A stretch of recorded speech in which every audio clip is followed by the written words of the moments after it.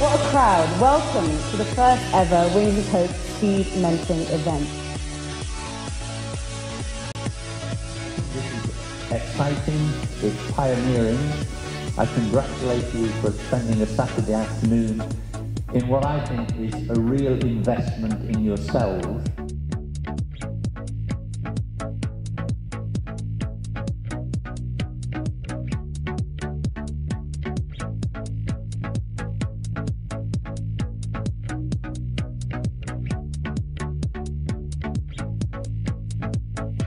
My name's Romilly Ryu and I'm a first year doctor working in North West Thames at the moment. Hey, I'm Tom Latchford, I'm Chief Exec of Raising IT.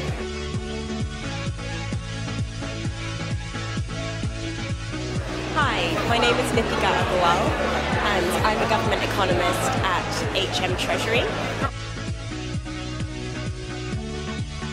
Hi, my name is Jennifer Webb. I am a strategy consultant at Deloitte.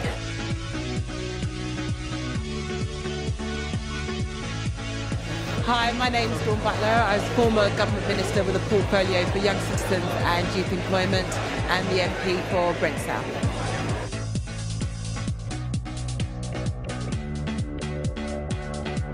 Hi, my name's Samira Sohail and I work for the BBC in their strategy and policy team. Hello, I'm Cameron. I'm a trained solicitor at Ragnar.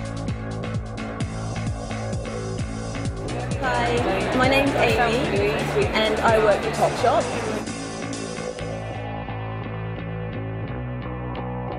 I'm here today because I wasn't given any advice when I was 16 or 17 or at any age about why medicine was good and what to do to get into medical school. So I think this is a great event.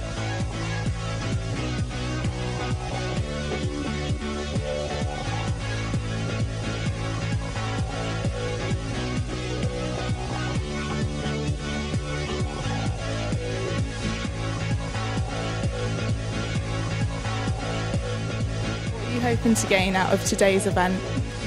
I was just wondering how you get into the industry, what the industry offers, the career choices. Helping you to decide what to study at uni? Yeah, because I'm not quite sure what to study at the moment, so it will open doors for me because I've got like subjects from different areas and they're quite different. To talk to some people who have actually done it, because I've never actually met anyone who's done that themselves. Is it what you expected, the event today?